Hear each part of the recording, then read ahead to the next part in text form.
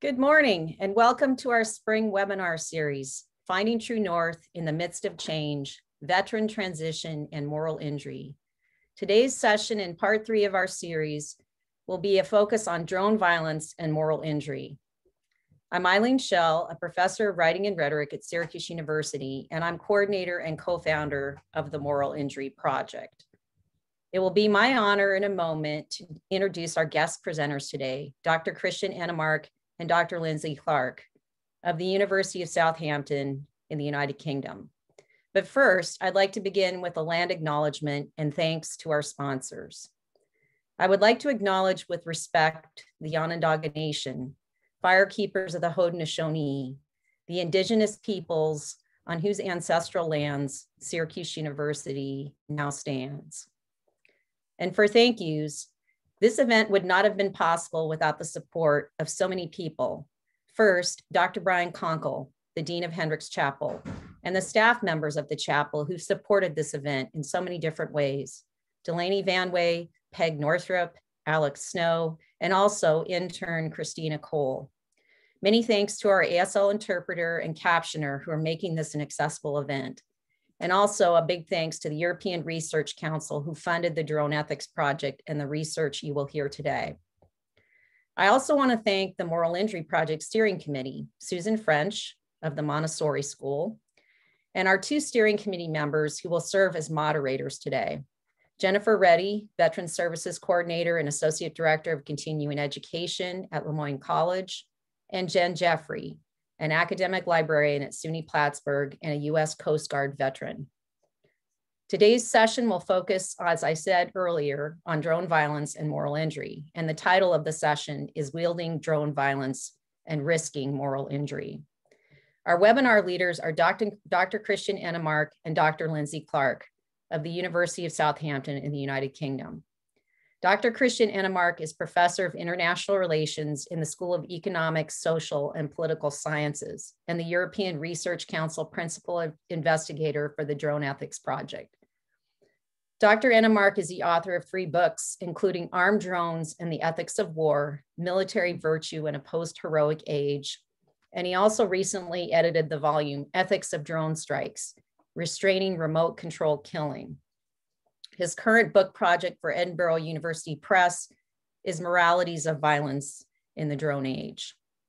Dr. Lindsay Clark is a European Research Council Research Fellow on the DRONETHICS project in the School of Economic, Social, and Political Sciences at the University of Southampton. She's leading the project Drone Violence as Interpersonal Violence. She published the book Gender and Drone Warfare, a Hauntological Approach with the Rutledge Gender and Security series. Her research focuses on the gender dimensions of new technologies of war. We're very pleased to have both researchers with us today. And after Dr. Enemark and Dr. Clark's remarks, there will be time for questions and responses from the audience via the chat function. So feel free to write your comments and questions there. Jen Reddy and Jennifer Jeffrey, who are our moderators, will bring those comments and questions forward to be addressed during the question and answer time. It's our honor, to welcome Dr. Enemark and Dr. Clark. Thank you. Well, thank you very much, Eileen, for that introduction. And I'll now share some slides with you all.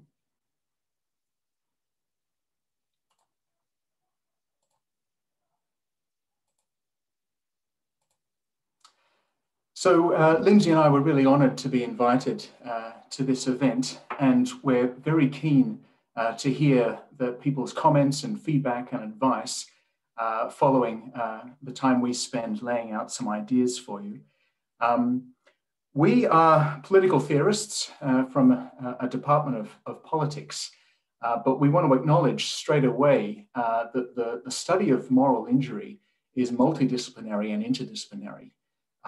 And although we come at this as political theorists, we're also fascinated by those who approach this topic either from a theological perspective or a clinical psychology perspective and various other perspectives as well. Let me move on to talk about, if you like, our DRONETHICS project in the big picture. I'll lay that out very briefly, and then I'll talk specifically about why, as a matter of moral theory, there is a moral injury risk that attaches to the wielding of drone violence. Now, we are deliberately using the phrase drone violence rather than drone warfare, although drone warfare is a form of drone violence. We're wanting to use that word violence in a way that is general, so as to be able to contemplate different forms of violence and the different forms of moral reasoning that are traditionally or even possibly applied to a particular concept of drone violence. Many of you, I'm told, especially in New York, living in the so-called drone corridor, will be highly familiar with the political and public debate about armed drones. The United States government has been the world's most prolific and conspicuous user of armed drones. And here you see an image of a so-called Reaper drone, also known within military circles as the MQ-9 drone system, or uninhabited aerial vehicle system. The M in MQ-9 stands for multi-purpose, and among those purposes are the strike capacity. And there you see a Hellfire missile being released from the drone aircraft. And the drone is controlled from potentially thousands of miles away. And it's interesting because of that physical distance. It's interesting because of the weaponry that's attached. But most of all, we argue it's interesting because of that powerful video camera, as well as other sensors that you can see mounted in that instrument bowl at the bottom of the fuselage there in the bottom right of the screen. Now, I said that we are pursuing a broader project, and the DRONETHICS project thinks about drone violence in 4 ways. As I said, we can think ethically about drone violence by using a war concept. We can think about it in terms of violence being violent law enforcement, and there we can think about policing and punitive forms of violence. We can also think about what I'm tentatively calling tele-intimate violence, where the focus is not so much on institutional and state action, but the individual agency of people who are directly controlling the armed drone, and that's going to be our focus today. And the 4th facet that we're looking into in the broader project is violence that has been devolved, handed over, if you like, partly or fully to artificial intelligence. And all these 4 concepts of drone violence are overlapping in certain ways. There is an interplay between them. But for today, we're focusing, as I say, on that element of tele-intimate violence, although I'd certainly welcome some feedback on this concept of tele-intimacy as we go along. So there has been some coverage in the media and in the academic literature of the experience of individual drone operators, by which I mean those 2 individuals seated side by side, one the pilot operating the aircraft itself and responsible for releasing a weapon, and next to that pilot, the sensor operator who is responsible for targeting and tracking the targeting and maintaining focus on that target. And I think straight away, it's important to acknowledge that in terms of the empirical picture, as I said, we're political theorists, but we're engaged also in a degree of empirical research. In terms of the empirical picture, this is a very hard topic to research. It's hard to get at the phenomenon of individual agency in the wielding of drone violence for a number of reasons, partly because there are very strict research ethics protocols that we must adhere to. And of course, we adhere to those willingly, and it's important that we do that, given the sensitivity of the subject matter. It can be difficult gaining access to especially serving drone operators. And from time to time, we have encountered, and Lindsay has encountered, a reluctance on the part of government representatives to allow research of this kind to go ahead in terms of human research, the interviewing of individuals with experience of operating an armed drone. And also, as a methodological caveat, oftentimes to the extent that empirical research can be undertaken, the individuals who do volunteer to participate are self-selecting. And so there's a concern maybe that the empirical information that is derived is possibly not representative of what's going on out there in the drone use community. Now, we come at this whole idea of telematic violence, and we're fascinated by the concept and utility of the concept of moral injury, precisely because as political theorists, we find that mainstream moral theory just can't do enough of the heavy lifting to reason our way through why people feel a moral discomfort when it comes to the use of drones. Now, many of you who study ethical theory and war will be familiar with the principles of the just war. These have been around for centuries, developed over the centuries by a series of old men, as you see on the top. And it's a form of thinking ethically about war and political violence according to certain principles. And in large measure, this is very helpful. It has a restraining influence. It helps structure our moral thinking. And yet we've found that, and plenty of other scholars have found as well along the way, that for some participants in war, including combatants, warriors, it's just not enough to think only in these terms, that there's a degree of personal morality that's missing from this just war tradition. Now, the tradition itself translates into international law of armed conflict. Here's an example of how the principle of discrimination, for example, translates directly into a piece of international humanitarian law. And we can talk about being ethical in the sense of following the law and following rules and being faithful to the letter of the law. And we can say, well, there are principles that manifest in international law. If we're following international law, we are being ethical. And that's the beginning and the end of the story. We're not so convinced of that because there is more to ethics than rules. There's more to morality than rule following and rule violation. And for a start, for example, the rules themselves might be morally problematic, in which case rule following may be something that is not morally desirable.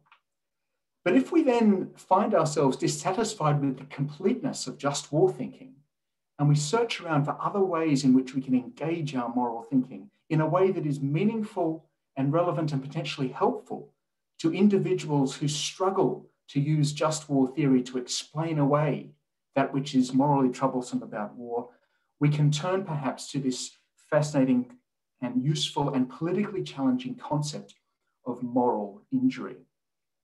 This resonates, we find, very strongly with a pre-existing alternative to just war theorizing, which is virtue ethics, dating back to the time of Aristotle. And virtue ethics, of course, is primarily concerned not so much with rules and rule following, but with character and positive traits and individual moral agency. Individual moral agency, we find, is particularly important and applicable here. And so there, I've emphasized in one of the many definitions that are out there, thinking about right and wrong at the level of personal goodness. And by talking about moral agency, we can open up a conversation about individual moral agency as an alternative to, or as an addition to, institutional moral agency.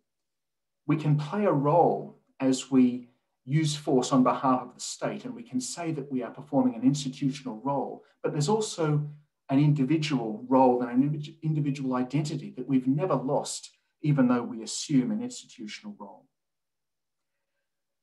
Now, I'm originally from Australia. I've been working in the UK for nearly 8 years now, but I made a visit back to Australia a couple of years ago. And in my hometown of Sydney, I came across a remarkable new work of public art. It was a piece designed and installed by an Indigenous Australian gentleman by the name of Tony Albert. And it was controversial and remains controversial. It is a commemoration of Australian Indigenous and Torres Strait Islander men and women who served in the Australian Defence Forces in the First and Second World Wars. And the artist here is representing the warrior, not in the traditional Western fashion that we're all accustomed to, the clean-limbed individual stuck up on a pedestal. The individual warrior here, or 7 individual warriors here in the artist's rendition, are represented as bullets. And it's a work of art that captures very well, I think, the idea that soldiers are not just sent to die for their country, they're sent to kill for their country. And when you see that 3 out of the 7 bullets here have fallen, we can think about this idea that the soldier can be thought about as a perpetrator of violence, as a victim of violence, and maybe they can be thought about as a perpetrator and victim all at once. Because when being sent to war, both dying and killing are fearsome prospects, and we morally fear the killing, just as we physically fear the dying. So what about the drone operators? Here's an image, and I've deliberately chosen one where the faces are not towards us. There is this imagination of the drone operator, the military drone operator, faceless and unseen. The drone operator could be operating an aircraft over a zone of armed conflict, such as been in the case in Afghanistan, in Iraq, or Libya. The drone operator could be operating an aircraft in a zone where the drone using state is not involved in armed conflict. For example, in the northwest of Pakistan, or in Yemen, or in Somalia in the past. And Lindsay and I are interested in whether what you see here can be a place where a kind of injustice happens. An injustice in the form of moral injury potentially incurred by the operator of the armed drone who remotely kills. We make no claim, of course, that any injustice that occurs right there is in any way more important or more worth talking about than the many other kinds of injustice associated with the use of drone violence. But we do make the claim that it is interesting to look into this per se. So you'll see all the screens and maps, and it's all extremely high tech. And there's a stereotype of the drone operator, which is, it's just a geek. It's like playing a computer game. They don't know what they're doing. They're disengaged. This is push button war. This is I think now a quite dated view. It's becoming more and more clear that individual drone operators take extremely seriously their work, and oftentimes really are deeply morally engaged in what they're doing, which involves watching, which involves sometimes killing, but not just, if you like, the killing of so-called bad guys, but at times also the protection of so-called good guys. Armed drones are used not only for targeted killings, which is what the media often writes about, but also to provide close air support to friendly ground troops. So at the level of moral theory then, how might we think about why the wielding of drone violence carries a risk of moral injury? Well, I like to structure this along 3 lines. And the first of these is, I say that, well, part of the reason why there's a risk of moral injury, because there is a great tradition, at least in the military sphere, of availing oneself of moral permission to kill precisely because one is putting oneself at risk. That there is a relationship, if you like, between the circumstance of being at risk and, if you like, the moral permission to put others at risk violently. Now, in circumstances where a drone operator is thousands of miles away from the person being targeted by a drone-launched missile, self-defense doesn't enter into it. So it might immediately be a struggle to reach for the same kinds of justifications that, for example, an infantryman might reach for, or for that matter, the pilot of a manned aircraft who is nevertheless up in the air in a dangerous situation. But it perhaps doesn't have to be only self-defense or one's own self at risk. For example, it may be that we can think about mutual risk in terms of the drone operator feeling like a proxy for the risk that really is being experienced by a friendly soldier on the ground for whom that drone operator is providing a close air support. Now perhaps there might be more available concept of risk, which is then able to be translated in the minds of a drone operator to a kind of moral permission to go ahead and use force. But this might be less the case in circumstances where there isn't a soldier on the ground in immediate need of protection. There is no other defense imperative as a matter of urgency. For example, in the case of a targeted killing. And in a targeted killing, it then might be harder to find that sense of moral permission that comes from mutual risk. The second way I like to think about this is the way in which the drone operator is constantly back and forth between home and work, and so much more than that. Because work is a world of violence. That the actual world of violence is thousands of miles away, but the control of violence is at work. But to go home is to return to an exquisite world of peace. And plenty of authors have written in the past about the difficulties that many military veterans have encountered with reintegrating into civilian society, where there are these much different expectations, especially as regards the permissibility of violence against other human beings, that it is perhaps a struggle to be constantly back and forth, reminded every time you return to that civilian world of peace that it is ordinarily bad, it is ordinarily not permitted to kill. That constant reminder perhaps creates a pressure, arguably, that constant reminder of the wrongness of killing, the ordinary wrongness of killing, even though it may be permitted in a war context, that constant reminder nevertheless creates pressure toward a risk of moral injury in the sense of a drone operator adversely judging their own conduct and becoming victim of a debilitating sense of having done wrong. And the third way I like to think about this is the concept of tele-intimacy. And here again, the camera is all important. There is moral significance not just in the killing of another human being, but we argue also in the prolonged observation of that human being prior to a killing. Because so much of the way in which killing has been done in a military way over the last several decades has been about taking it out of sight, killing at a distance, long-range warfare. But the camera brings things right back close again, an abrupt reversal of that trend to put it all out of sight. And that watching is something that we think really needs to be inquired into. And so the third element, and I'll finish on this, which is the camera enables a witnessing of the prosaic humanity of the person being targeted for a drone strike. Now, the photos you're seeing here are obviously not drone camera photographs, but they're photos taken from the trenches of the First World War by wartime photographers who were showing soldiers not as soldiers, if you like. Soldiers doing regular old things, these prosaic acts of washing a dog or having a shave. Soldiers not in their threatening mode and persona, if you like. And those soldiers arguably are harder to kill because they're harder to regard as threatening.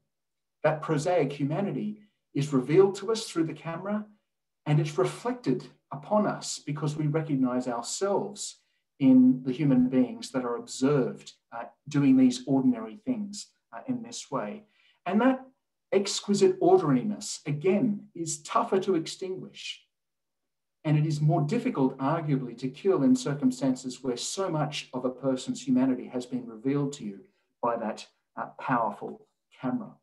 And to go ahead despite that, to kill, having so closely observed someone before that, we suggest increases the risk of moral injury and a conviction of having done wrong. I'd like to finish off, if I may, with a slide that doesn't show you an image or even a video from a drone camera, but it's a written description of what is seen by a British armed drone operator. And it's a slide with some text on it. And rather than read out the text, I'm going to just let you read it through for yourselves, because I think it's better that I do that. So I'm going to move to that slide now. And just by way of introduction, again, I'm wanting to underline this point about prosaic humanity. So I'll let you, I'm about to go silent, but do please take time to read this slide for yourselves.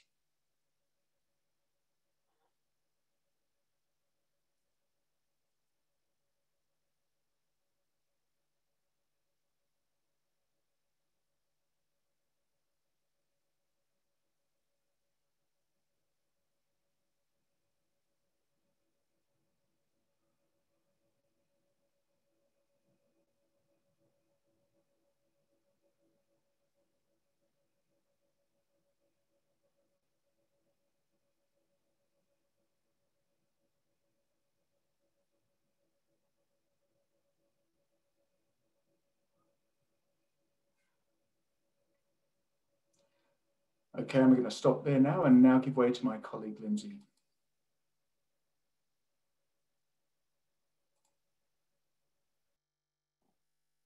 Thank you, Christian. I'm just going to bring up a couple of slides myself.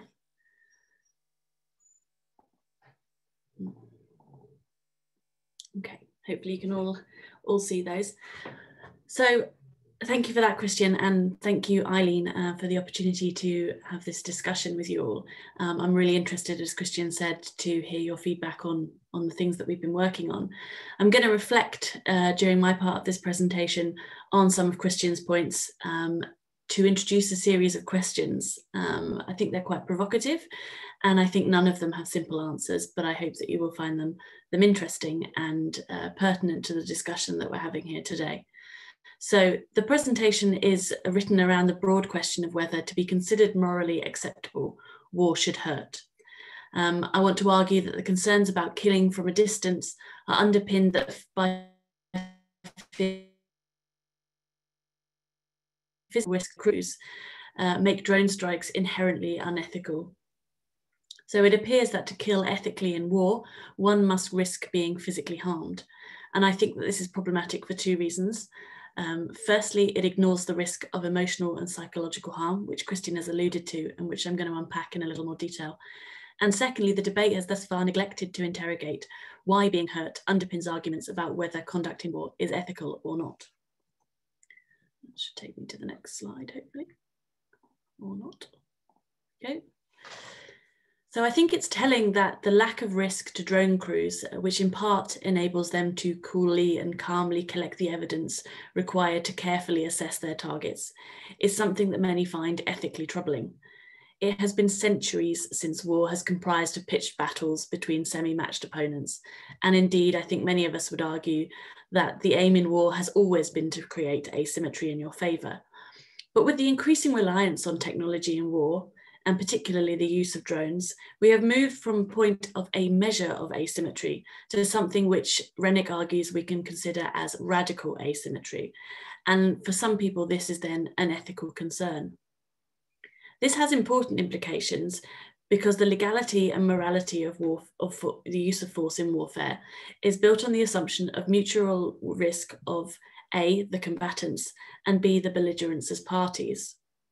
So what is pertinent for this presentation is not so much whether or to what extent the crews are at risk of physical injury or death, or even if the enemy, broadly conceived, can defend themselves, but whether a lack of risk constitutes a moral problem. What has been lacking in the discussion thus far is an acknowledgement that injury and hurt do not always have to be physical, and that is something that obviously pertains to the question and discussion here today. Next slide. So military training, in part, aims to reduce the likelihood that troops will be injured during war. This includes the likelihood of psychological injury. As Dobos notes, one of combat training aims is to enable recruits to use lethal violence without suffering emotional distress. My question, then, is whether by reducing the likelihood of psychological injury, military training is increasing the likelihood of moral injury. Is military training a form of psychological strengthening or a process of dehumanization? Is it a form of resilience, or is it in fact a form of hurt? For example, committing atrocities in war is enabled in part by the dehumanization of the enemy, and therefore this dehumanization is ethically questionable. But when we try to avoid dehumanization, people are more likely to get psychologically hurt by their experiences of war, demonstrating that there is a significant tension between what is considered ethically right, what is strategically effective, and how we can best protect our armed forces. If, as Aristotle claims, courage is rightly praised because it includes the presence of pain, can this include psychological pain? And do the efforts to reduce psychological pain reduce the crew's abilities to act courageously or indeed ethically? We would expect a morally healthy person who has to kill another human to find this in some measure distressing, even if that killing is legally and ethically justified. Where attention has been paid to psychological implications of drone warfare, there has been a shift in narrative, as Christian has noticed, from when drone violence was relatively new to now after nearly 15 years. So the initial concerns were that mediating the view of targets through screens would shield the crews from the reality of their actions. Human beings would become little more than blips on the screen, binary code flying along cables from satellites. Through digitalization, drone operators were at risk of forgetting or disassociating from the real human beings at the receiving end of the strikes, their embodied reality, their pain, and the impact of their deaths. And this has been referred to as PlayStation mentality. Indeed, there were some reports that drone crews viewed killing as akin to squashing an ant, and the use of the phrase bug splat suggests an severely impaired sense of morality or even moral degradation. As a result, there has been much debate, largely unresolved, on whether killing by remote control is difficult or easy or too easy. Since those early articles on PlayStation mentality, there have been anecdotal pieces and some more systematic research which indicates that drone crews can and do suffer emotional trauma as a result of their crewing experiences. And this is something that obviously many of you will have come across, and particularly if you've read the piece about Brandon Bryant or come across much of his testimony.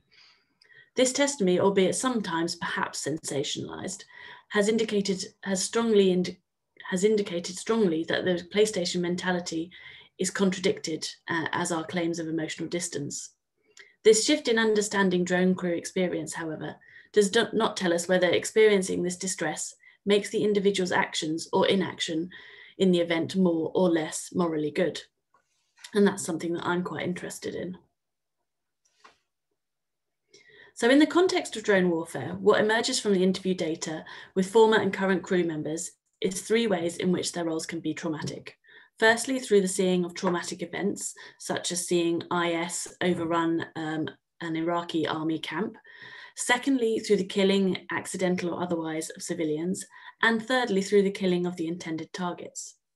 In the latter of these, at least, some of the trauma occurs from what we have referred to as the prosaic humanity, or humanity revealed. And as Christian has already stated, this is partly results from the extensive surveillance conducted by the drone crews. Here, the crews feel they have come to know the individual target and acknowledge his or her status as a human being with a somewhat similar mundane life to themselves. And this association makes the process of killing more psychologically difficult. So then, if we know that conducting drone strikes can cause psychological hurt, it is then necessary to return to my primary question of should war hurt? And when I ask, should drone war hurt, I'm really asking whether pain, either physical or psychological, experienced by the individual conducting a lethal strike makes their actions more ethically acceptable than if they felt no pain. Discussing a strike which killed civilians, one individual noted, "I definitely felt guilty. You have to go through a period of feeling bad about what has happened, of feeling bad about yourself. What is not clear is whether the rationale for this feeling bad is because being a human being means being hurt by something like this, or because you have to feel bad about something like this in order to ensure that your actions are morally good.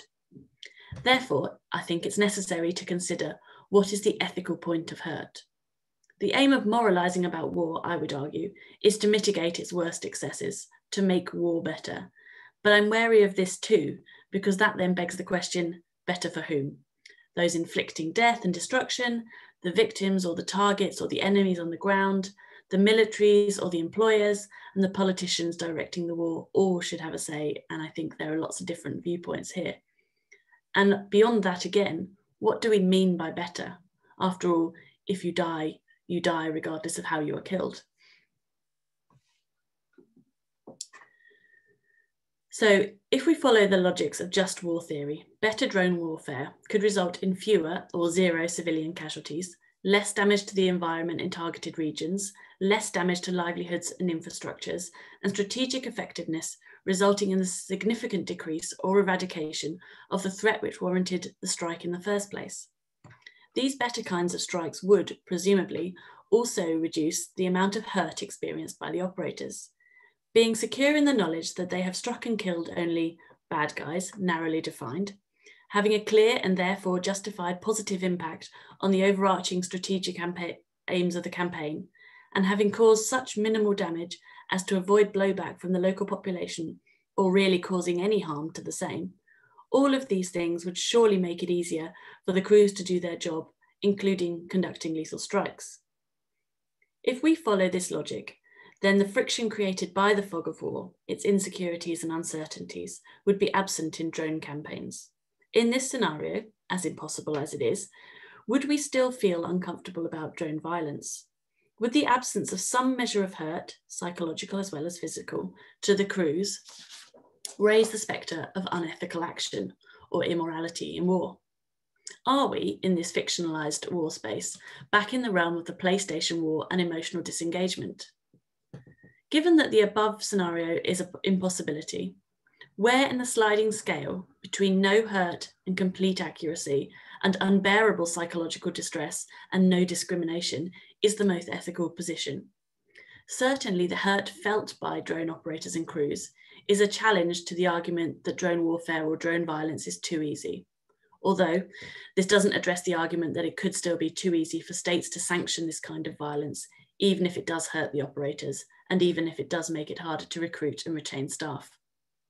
Does psychological wellness make for a better, more ethical, more caring killer? Or does it make for greater distancing and dehumanization? Therefore, given that drone crews can and are hurt by the experiences, what can and should we do? Addressing concerns about the impact on mental health of drone crews in the UK and US militaries have increased access to some various support mechanisms. Crews have access to chaplains, peer-to-peer support groups, debriefing sessions, psychologists, and even marriage counsellors.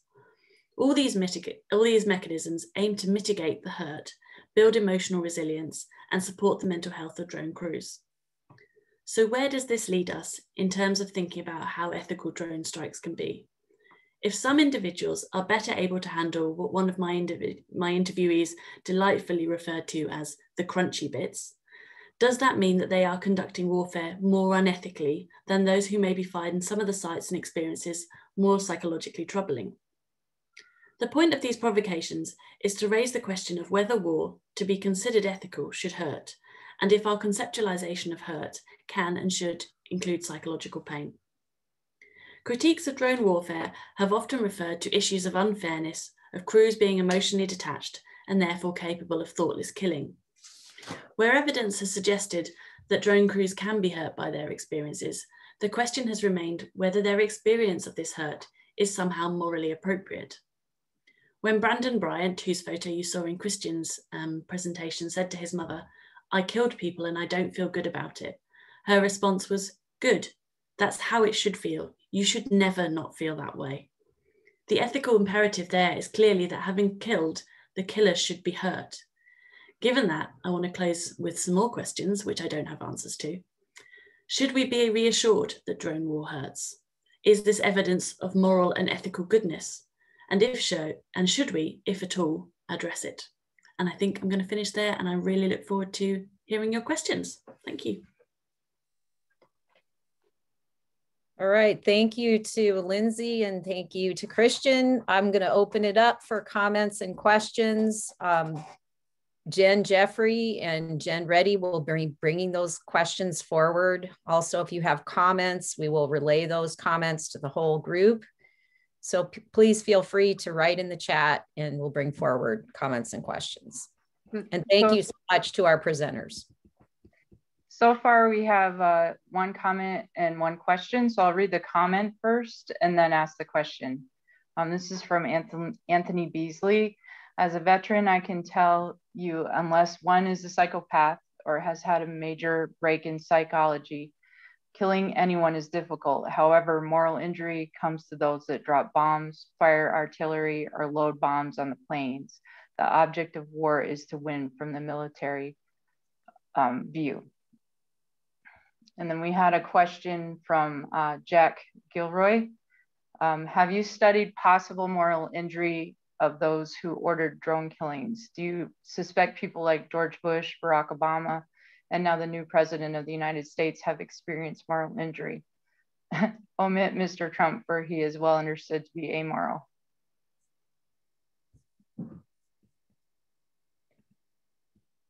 So comment, question, or excuse me, a question to either Christian or Lindsay or both. Right, well, I'll have a go. And first of all, thank you to Anthony for his comment, which is very insightful. In response to the question, no, we have not inquired into moral injury incurred through the ordering of drone strikes. That would indeed be fascinating. That it would immediately open up, of course, a number of different requirements from a research ethics perspective, and could be even more challenging in terms of acquiring some empirical data on the experience of people who have issued those orders. So just by way of an answer, I'm going to just say that no, we haven't, but it's an interesting idea, and I will give it some thought. So thank you. I want to add too that Eric Liddick, who was in the military, has posted to me, and I posted to the whole group that's here in this session, an article about his experiences as legal counsel, weighing in on drone strikes. So I think Eric's perspective as a service member and someone who had to make a legal decision about a drone strike could be a really enlightening perspective in response to that question. So I put that link in the chat, and Eric is on the call too, and maybe he will type in the chat or be willing to share further. But I thought that what he had to say there was really relevant to that question. May I just briefly comment, if I may, that I shared Eric's piece with a number of colleagues shortly after it came out, and Lindsay and I both read it prior to this. And it's interesting and valuable, not only for its content, but for me, it was interesting and important that a lawyer wrote this, because I think it very well underpins the notion that there is more to ethics than rules and rule following. So it's important to me that a lawyer wrote this and wrote it so well. Yes, thank you. And so, Lindsay, I don't know if you wanted to weigh in or if Jen should bring another question or comment forward. I think Christian's probably covered that just fine, so I'm happy to wait for the next question. Okay, thank you. Jen? At the moment, we don't have any questions at the moment, so yeah. I wanted to ask a question specifically given Lindsay's research interests in gender and drone strikes and drone warfare. I'm curious, I know you weren't covering that necessarily in this session, but I am interested in that as someone who works directly with both men and women who have served in the military, and the kind of moral injury that comes from experiences in gendered bodies, especially for women veterans I'm thinking about. But I'd be curious just to hear what your research has found. And I realize you have a book on the subject, but I'd like to give you an opportunity just to say a little bit about that work in addition to the presentation topics we're addressing today. Thanks, Eileen. Yeah, it's been an interesting one, and it's one that I've kind of looked at from two perspectives. So the book deals with how conducting drone warfare challenges traditional conceptions of military masculinity. So how we have historically and culturally understood what it means to be a good soldier, and how that has traditionally been coded as masculine, sort of the rational and the sort of erosion and the sort of repression of anything emotional. So I was quite interested to see how that played out in Distance from Warfare, and how representations of drone warriors or drone crews as childlike, or like the cartoon that Christian posted, someone playing a computer game, how that mitigated the idea that these individuals were as valued members, serving members of the military as individuals who might serve in other different roles that don't involve so much distance. So that was sort of the first line that I had a look at. And then I've just recently published a piece looking at how female drone operators are constructed in pop culture representations. So a slightly different look, but I looked at a play by George Brandt called Grounded, which some of you might have seen, a one-woman play. And I compared that with some interview data from a female drone operator, and I looked at how both of these individuals were pregnant as drone operators, and they both had their children, and how that sort of narrative about parenthood played out in their experiences of trauma and moral injury. And I think one of my concerns is that women's experiences of moral injury tends to be attributed to personal things. So instead of saying they had an ethical issue with the war that they were fighting, or with some of the specific operations that they were involved with, even if they claim those things, people tend to assume that women are upset about struggling with parenthood whilst conducting these operations, or with emotional irrationality that comes from pregnancy hormones. So it's been quite an interesting but quite a diverse range of ways of looking at it.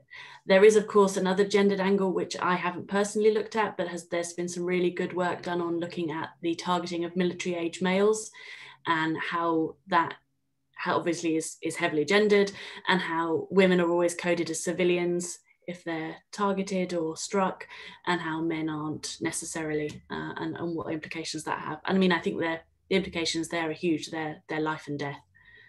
So yeah, there's some really important work that gender is doing in this space. Thank you. And there's also a comment from Eric that skewed perspective of masculinity bleeds into the norms of masculinity that perpetuates the stigmas that prevent us from getting at PTS and moral injury. So I thought I would throw that in there. And I know Jen has some other questions that have stacked up in the chat that she'll be bringing forward. So thank you, Lindsay.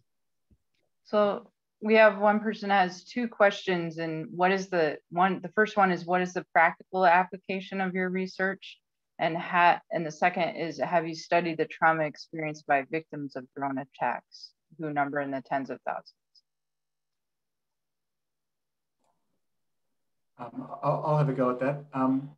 But both good questions. On practical application, I think when you set up the risk of moral injury as another of the reasons to be morally concerned about drone violence, and another of the bases for restraining it, you potentially set up the practical effect of reducing the scope for using armed drones, by which I mean reducing the range of circumstances in which it is morally permissible. And I have in mind in particular the distinction I mentioned earlier between drone use that involves close air support of friendly ground troops who are immediately at risk, and drone use which is the targeted killing of a long observed suspected terrorist out there in the middle of the desert or a mountain range. And at the level of theory, at least, I'm suggesting that there is a greater risk of moral injury that attaches to the latter, to the targeted killing scenario, because there isn't that same kind of other defense imperative as there is on close air support. And I think once you start getting into that, there's potential to open up a new way of conducting drone strikes that involves empowering drone operators to exercise more discretion than is currently the case. Now, it's hard to know exactly how these things play out. Are orders issued? Is a strike merely authorized? How much pressure is there to act as authorized? How much discretion not to act as authorized is retained? These are interesting, and some colleagues of mine at other universities have suggested, for example, that the empowered drone operator would be perhaps more akin to a British police constable who has that discretion as to whether or not to use force, that kind of original authority. And the UK police constable traditionally cannot be ordered to shoot to kill, for example. There's been a suggestion that that could also be the case for individual drone operators. Whether or not that would be at all compatible with the military way of doing things in terms of command responsibility and the like would need to be got into. The second question is very good, and just briefly, no, we haven't, but not because we don't care, but rather because a great deal of good work has been done in this space. And we make no claim at all that what we are inquiring into is more worthy of inquiry, and we make no claim that the injustice we're interested in is a graver injustice than the injustice that this questioner talks about, which is thousands of people who died in drone strikes. That latter concern is important. It may well be, in the grand scheme of things, more important, and it remains important to keep inquiring into it. So thank you for raising that point. If I could just add a tiny little bit to the end of that point there, anyone interested in the sort of experiences of the other side of the coin should look at the work of Alex Edney Brown. She's done some really good empirical work on that side, and I think she'd be well worth looking at. And Lindsay, could you type that into the chat? So for people that are wanting to follow up on this, I know we have a number of veterans and psychologists, counselors, people working on these issues on a number of fronts who would be very interested in following up with that. So thank you to both of you. And I think Jen we have quite a few other questions stacking up. Yeah. How might this research be related to the public more broadly to affect public understanding of drone warfare, ethics, and morality? The person is asking because drone warfare has been construed as boring, not spectacular in the sense of the shock and awe campaign in Iraq, for example, and as hidden from public view, as you've noted. That's another excellent question. And I think there is a deficit of public understanding on this issue, which unfortunately is just a further iteration of a profound disengagement and misunderstanding of the military life and the military profession by most civilians, which is a kind of a broader concern. The civilian response to the veteran is to just hero worship.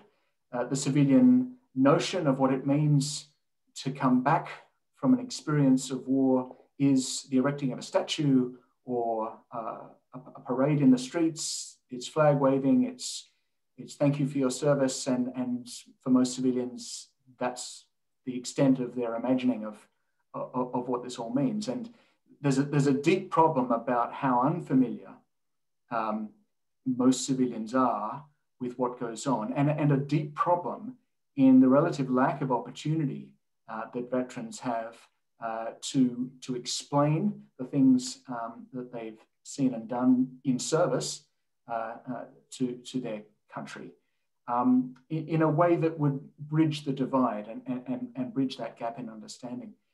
The last thing I would say about this issue of public understanding and awareness of drone strikes, however, is that it seems that there's largely no real ongoing awareness that it is happening. And it has been going on for a very long time.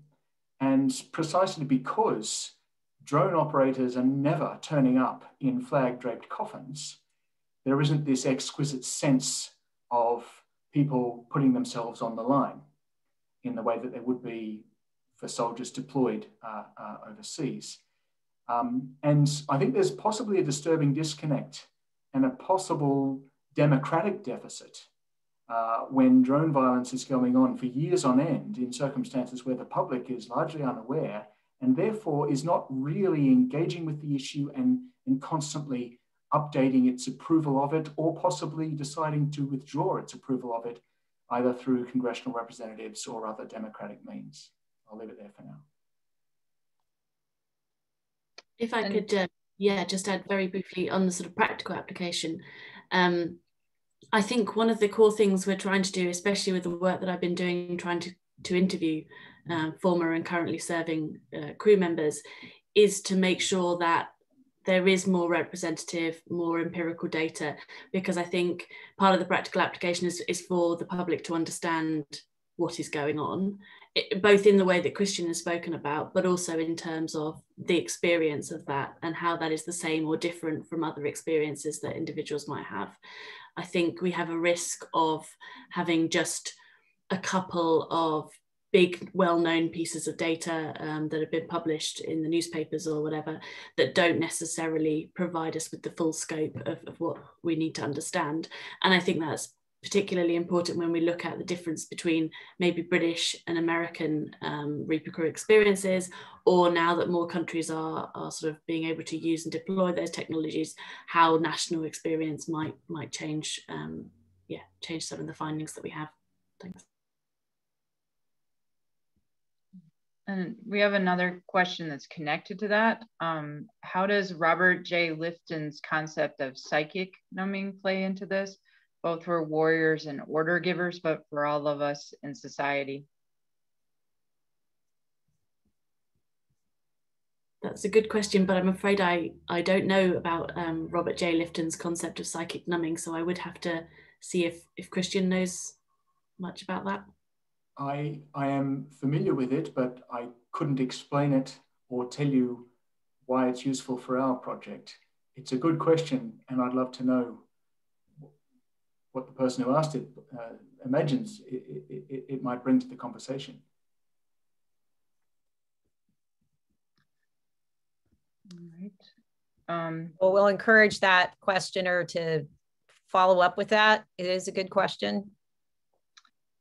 And so we have a comment and also a question at the end. It seems like in order to engage in this discourse, one has to accept the very premise that war is going to happen. So no longer is the central question one of how to de-weaponize or evolve away from a system of international warfare, but instead a question of how war should be ethically fought. I wonder about how you both feel about the cost of giving up that kind of ground in the discourse, or is that an ethic that you explicitly come back around to in your writing? Really good, very important. Yes, I mean, we've kind of been concentrating on that kind of in the moment, you know, the conduct of the strike. Is it right? Is it wrong? How does it feel? Does it feel right? Does it feel wrong? And that question about how we should conduct violence arguably cannot be divorced from the question of why we are doing it. I think this relates to this idea of whether or not war should be going on at all. And the literature in military ethics on conscientious objection and selective conscientious objection speaks very strongly to this very idea, that the ethically aware thinking military professional will, yes, try to be excellent in the conduct of war, but will not close their mind or eyes to the broader political questions. There is a temptation when considering the rights and wrongs of the conduct of war and other violence, yes, to lose sight of whether or not it should be going on at all. And one of the arguments that's often trotted out in favor of drone use is that it is so much safer to use armed drones than it is to, say, deploy special forces. And the argument is, well, if we can achieve the same effect by using a drone rather than sending in some soldiers who can get shot at and bleed to death, if we can achieve the same effect, then we have a moral duty to use the drone instead. But of course, that presupposes that it was going to be one or the other anyway. That if the drone wasn't available, there was going to be a deployment of soldiers. But if that was never going to be the case, and it was the choice between send in a drone or do nothing, that is, don't wage war at all, don't perpetrate violence at all, then that comparative advantage and that argument of the moral imperative of sparing soldiers' lives is not available. So this speaks to this issue that the questioner is right to highlight, that we shouldn't lose sight of whether and why we're using violence in the first place. I'll leave it there. And again, if I may just add a little bit to that, it is something Christian and I have discussed a lot, because I have struggled with this a lot, about the ethics of who we're focusing on in this research project, and about what we're presupposing about the nature of international relations and how we should be conducting ourselves. So I don't have any kind of clear answers, but it is definitely something that I have gone round and round and round about. And I think it's something that it's really important that, you know, we keep having flagged up to us, because otherwise there is this risk that we look at every, you know, it's the sort of old hammer argument. If you only have a hammer, everything looks like a nail. And I think we need to be very cognizant of that, and we approach how we approach the issues in international politics and how we think about possible resolutions to any issue.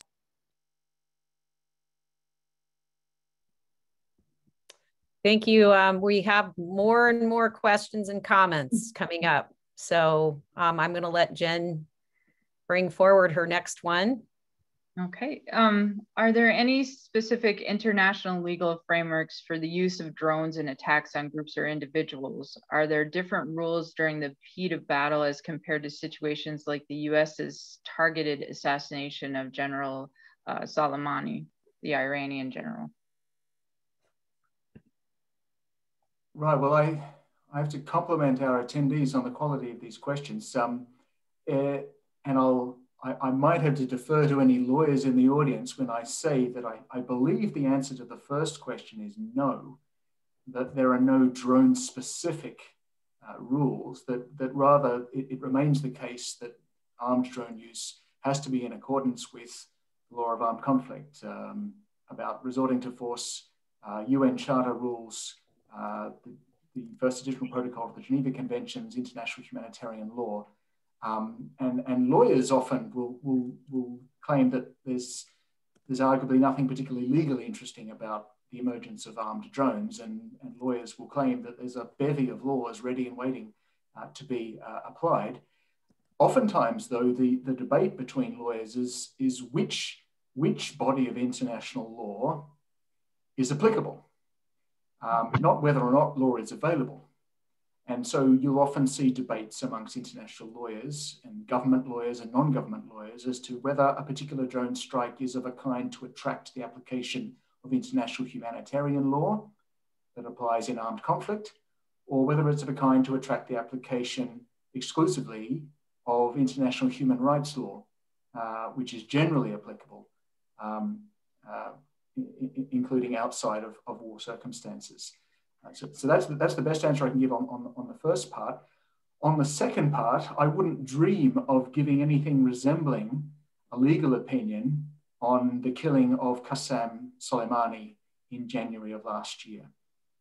Partly because there's a great deal about this we don't know. Various public statements have been made by the US Secretary of State at the time about the background and the circumstances and the reasons for that particular strike.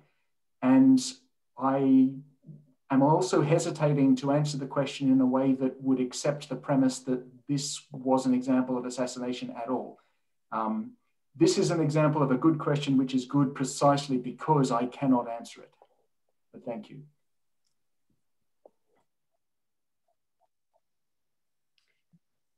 Thank you. I think we have another question, Jen. Oh, we have lots of them, yeah. Has any research been done regarding drone pilots versus jet pilots that fire smart missiles? Of course, jet pilots have the risk of being shot down versus drone pilots being relatively safe. If I could briefly speak to this, this is something that crops up quite a lot in discussions, particularly about what's novel about drone warfare and drone strikes, given that people have been shooting from planes for a while, and that's a considerable distance.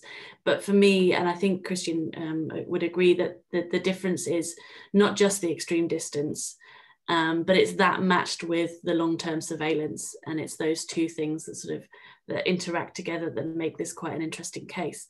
I don't know that any specific work has been done to compare their experiences. I did look at doing something similar to that for my PhD, but to be honest with you, I was mostly interested in just the experiences of the drone crews. So that kind of formed the focus. But I do think, although there are some similarities, as the questioner has already noted, there is some differences too. So whether you could sort of translate across experience is not necessarily the case. Thank you. And Jen?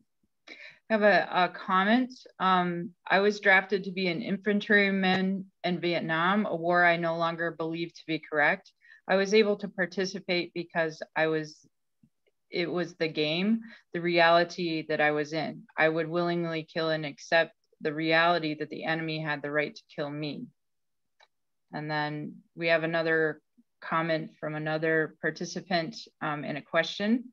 When it comes to protecting the troops, do you have a concern that these troops on the ground and at the drone consoles are essentially occupying forces? Are the occupying forces the good guys? And what is the morality of colonial occupation? Right, that's a good one. I presented along similar lines a paper at the International Studies Association convention earlier this month, which was notionally in Las Vegas, but actually in my home. I tend not to regard this as a kind of occupation. The specific circumstance that this question might be alluding to, for example, is where there is sustained presence of armed drones over a period of years, and from time to time, a strike against a suspected terrorist, this kind of constant aerial presence of foreign armed drones. And I'm aware that some scholars have described this as a kind of aerial occupation, which is oppressive and discriminatory and possibly racist, and so on and so forth. I suppose I tend to take, rightly or wrongly, I tend to take a very narrow view of what counts as imperialism and what counts as colonialism. And I guess I take the view that the United States, for example, when it deploys drones for years on end in the federally administrated tribal areas of northwestern Pakistan, is not really occupying that territory in an aerial sense, precisely because aerial occupation is a paradox. Occupation, by definition, is a ground-based affair, and occupation, ethically speaking, comes with responsibilities of good governance and public safety. So I only say that my answer is no, I don't think about it that way, simply because I have a narrow view of what counts as colonialism. But I concede that if you take a broader view, there is an interesting discussion to be had about, according to that broad view, the imperial imaginary that is associated with long-term foreign drone use. But thanks really for that comment and question. If I may just add a little aside to that as well, I think it's a really good question, and it's really important that we think about that. But I think there is nothing specific to the use of drones in that context, or nothing, especially when you're talking about sort of protecting the troops and Overwatch. It's nothing specific about drones that makes that more or less colonial. It might be that it is if we're talking about targeted strikes, but I think from the question, I'm just trying to read it in the chat and check what I'm saying, that might be somewhere that would find a bit of tension. But I think what Christian said, yeah, you'd have to sort of think about it slightly differently if you're talking about sort of Overwatch and force protection, maybe. Thank you, Jen. I know you've got a few more stacking up here. Okay. When drone crews whistleblow their moral pain, do academics support their truth-telling or simply discuss the issue? Example, Dan Hale, who goes on trial for his moral injury. I'll say a few things, but I'm sure Lindsay will have something more and better to say than I do. This is really good. This speaks very powerfully to something that Lindsay and I have been talking about for years now, about the relationship between research ethics and military ethics, and the role of the academic performing an institutional role, and the individual who is still wearing the clothes of an academic. And we talk and think a lot about what our responsibilities as researchers are, and how to go about our research in a way that is ethical and revealing as we try to find our way to discover things.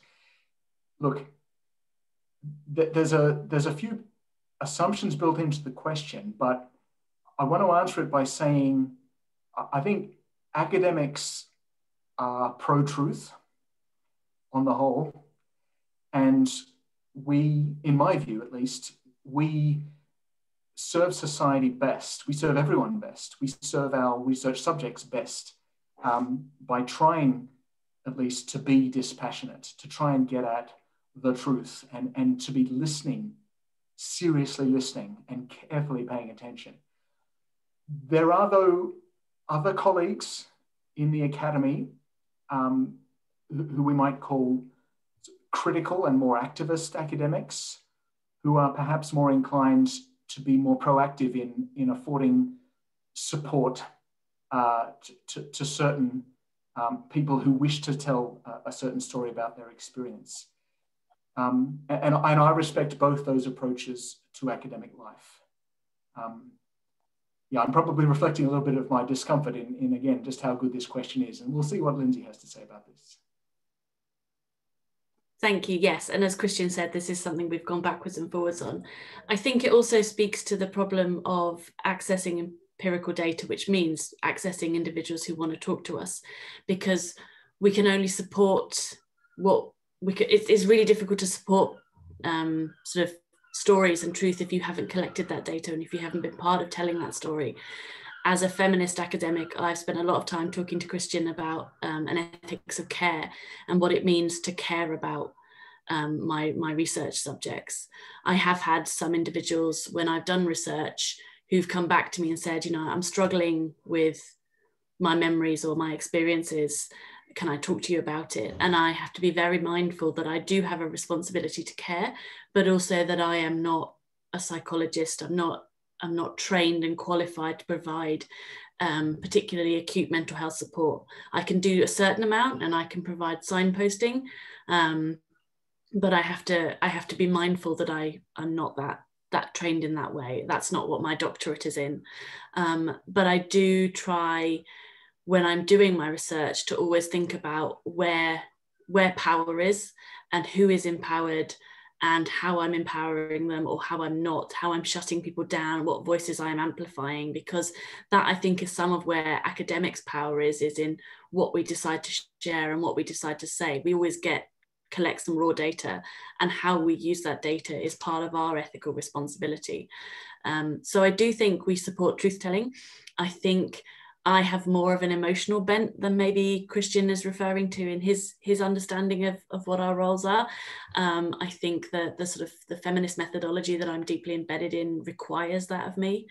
But yes, it's difficult to do around the sort of gatekeepers of university ethics committees, the Ministry of Defence Research Ethics Committee in the UK, which I have a long-standing love affair with, slightly not, about access and about how to speak to people and about what questions we can ask and about how frankly people can talk to us, because if they can't talk frankly, they can't tell us the truth. And it doesn't necessarily have to be a truth that would threaten the lives or operational security or anything like that. But I think there's a reluctance on the part of gatekeepers sometimes to let us access that truth. And that can make life quite difficult. But yes, that is a question I could go on talking about all day. So I'm going to stop now because otherwise I'll get really into the weeds of it. Okay, I want to jump in just to bring a question forward from Dr. Camilo Bica, who writes, psychopaths and sociopaths do not suffer moral injury. Boot camp and then military moral resilience training attempts to mitigate moral injury, viewed as moral weakness, to make warriors more effective killers by building moral courage, making warriors less morally sensitive and less susceptible to suffering moral injury, a program of indoctrination conditioning intended to turn warriors into psychopaths and sociopaths. Do you see the warrior preparation process creating individuals who will kill and ultimately all war as ethically problematic? And I think we heard an echo of this in Ivy Kleinbart's question as well. Right, this is a very powerful question to come towards the end of the session. I think you're right at the very end to be raising the possibility that war as a whole and all wars might be morally unacceptable. We should never lose sight of that kind of default pacifist position away from which all just war theorists tend to argue. I suppose I don't take the view, based on my experience and what I've read and the people I've talked to, I don't take the view that the purpose of military training is to create or shape people into a state of psychopathy or sociopathy. I don't take the view that that is what is going on, although I acknowledge that that is a viewpoint that this questioner and others have put out there. I think military training is, of course, partly, in as much as it supports the combat function, of course, it has to be about helping people to cope with doing something which they've been raised to believe since childhood to believe is wrong, which is to kill other human beings. And I think there's a hardening process that military training involves. And we can argue about how protective that is and whether it should be better, or whether the solution is rather to be putting people in the position to kill others less frequently.